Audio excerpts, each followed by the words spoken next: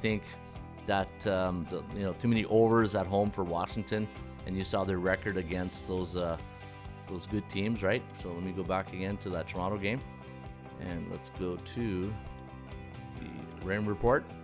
Washington, Toronto, and let me see here. Yeah, 8-3 to the over. I don't like that. But and then scroll down here, and you see Washington at home, 6-2 last 2 months. A lot of overs in Washington these days. So you see Toronto against conference opponents, 6-3 to the over, 4-2 non-division game. Yeah, so yep, we're gonna stick to the Arizona over tonight. That's the only play. All right, folks, there you go. There's Handicapping 101 brought to you by the Rain Report. Come and check out the Rain Report today. And another, before you go, don't forget, Rain Report Light. Let's see what the light stats are telling us. Let's go to that Arizona game first in Dallas. See if we got any trends or friends here to put the cherry on top of the Sunday. And let's see down here. Yeah, not bad.